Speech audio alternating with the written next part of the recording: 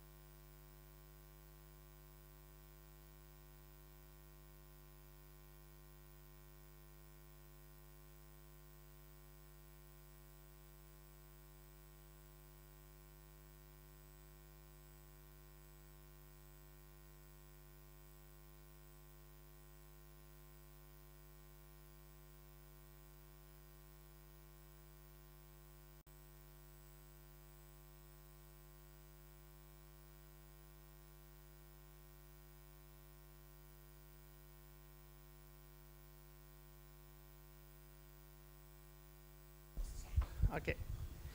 So last year at, well, MMSYS has this dataset track. There are other initiatives, for example, Qualinet. They have a database on datasets as well. And there is a strong collaboration between the two parties. So, but why have it distributed? Because DASH, and Ali Begen yesterday presented that already, or mentioned that, allows to pull segments from multiple sources, from multiple sites.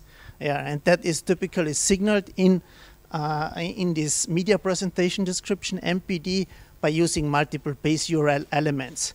And the MPD is an XML document, as we will see later some examples. And by having it distributed, I mean distributed across different sites. And in fact, as you will see, we have it in Klagenfurt, in Paris, and in Prague.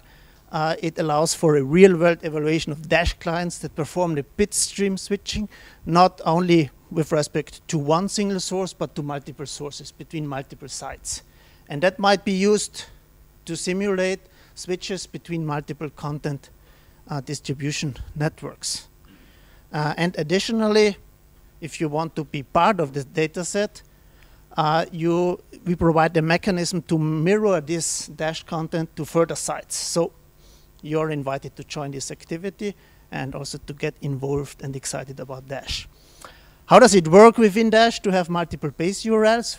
Well, first, the base URL gives basically the indication on where to download the segment. In fact, it's an optional element.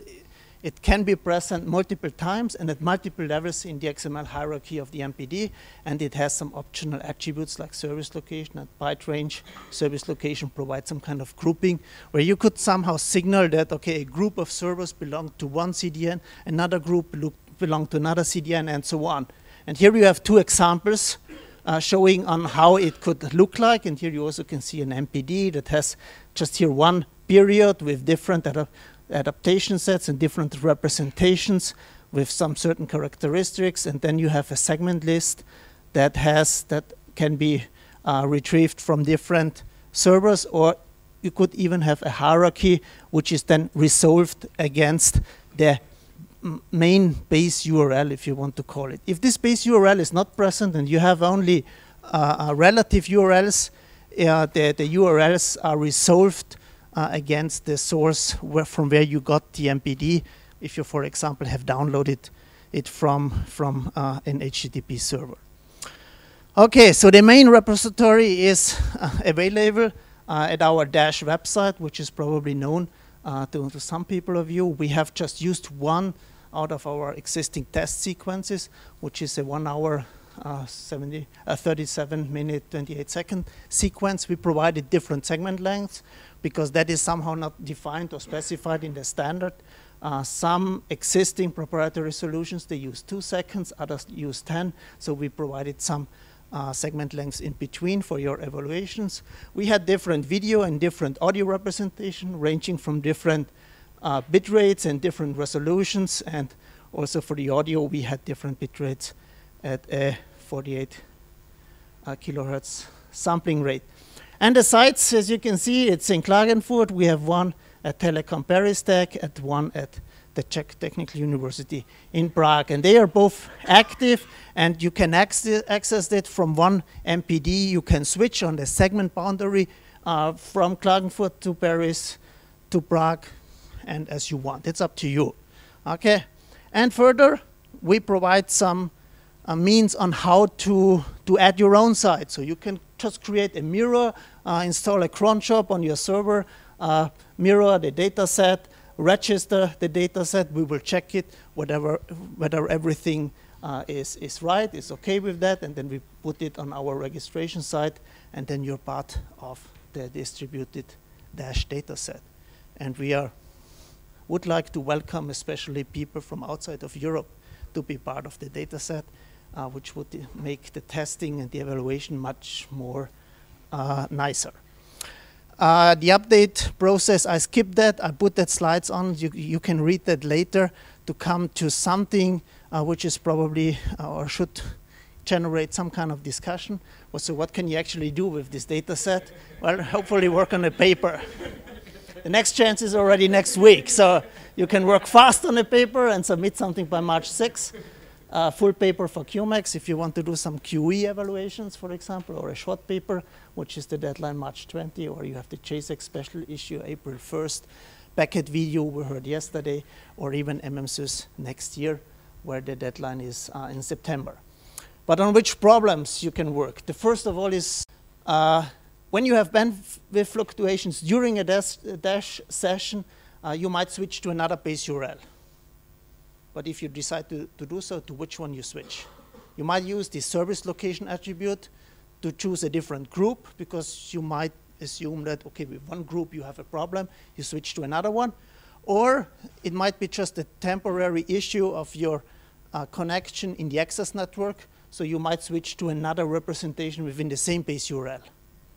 That's again a problem you have to solve. A completely other problem is live streaming, so which is not really supported by this data set, but for live streaming you can see the demo from Cyril in the next session. He will show something on live streaming.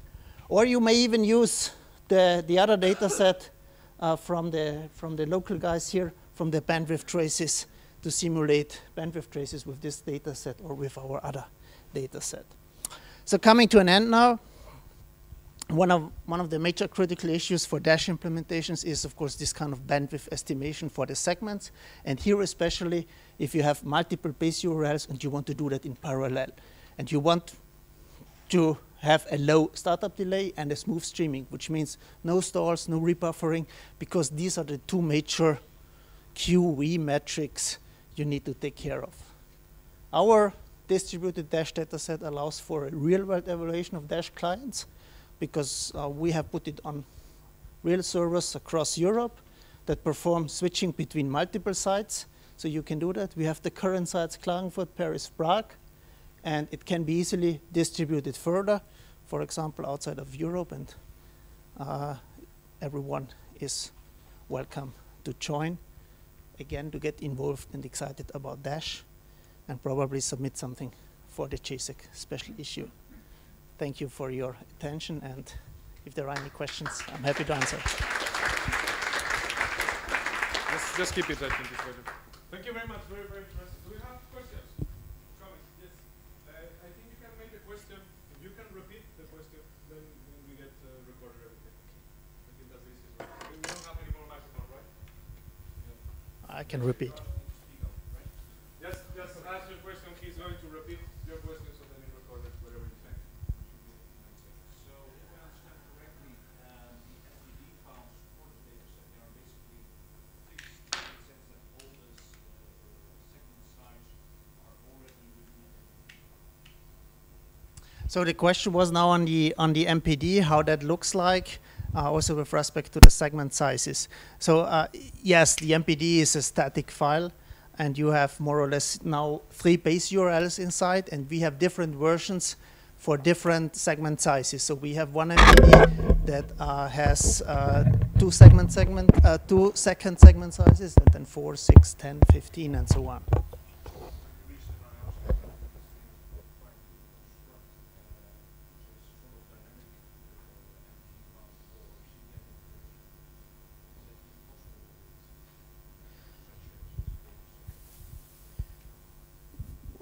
Yes, it depends on. So the question was whether we have it's possible to have a dynamic MPD. Yeah, you can construct the MPD dynamically.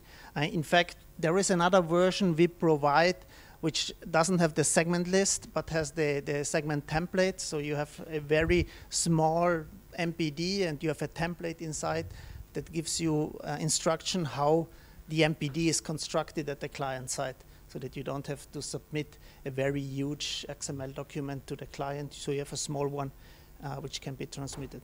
But of course, the server can always also provide a dynamic MPD, but this is not done here.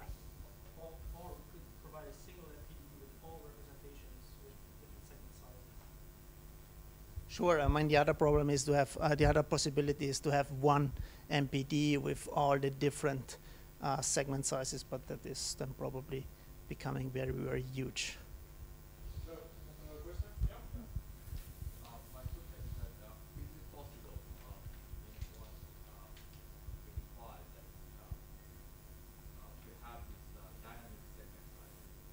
For example, a client with a 2-second segment size and then next to it a 8-second segment size. Is it possible? So the question is, whether it's possible to have dynamic segment sizes.